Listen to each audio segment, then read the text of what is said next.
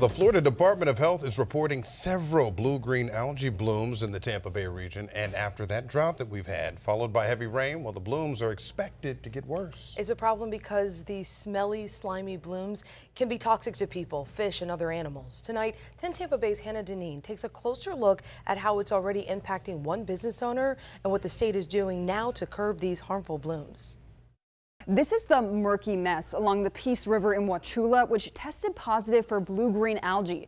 It's closed down one woman's fossil hunting business for weeks now. We're waiting, essentially, but some people will go up to their waist deep, and I don't want anyone to be in jeopardy and have their health and safety, welfare, compromised. H2O adventures and more, staying out of this H2O.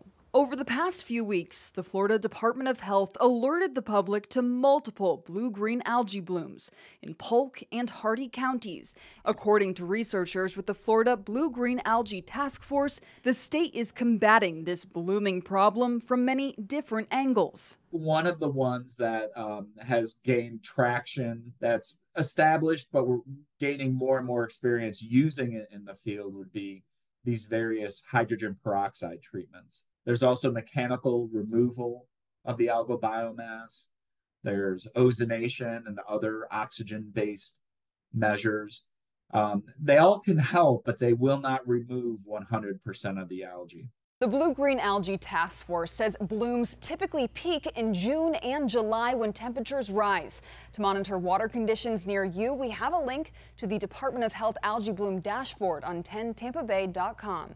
In studio, Hannah Deneen, 10 Tampa Bay. Chief Meteorologist Bobby Deskins is here. And how does this week's rain really impact these blooms? It will help in some instances, but then down the line, it might make it a little bit worse. So initially the river where she's trying to do those tours, right? There's not as much water in there. June and July is when those temps are warm and it really peaks. Yeah. May was like June. We had a really warm May. So we've already had the temperatures, and that's why it's already gotten so bad. The rainfall now will filter that out at least a little bit to dilute it into the river. But the bottom line is the back end, all that water and the nutrients that are coming off lawns and those types of things goes down towards the intercoastal, down towards the Gulf. Yes. Those nutrients feed things like red tide and algal blooms like that. So it's a double-edged sword at this particular point to get some of this rain. We really need it. We got a lot today, and we got some more on the way.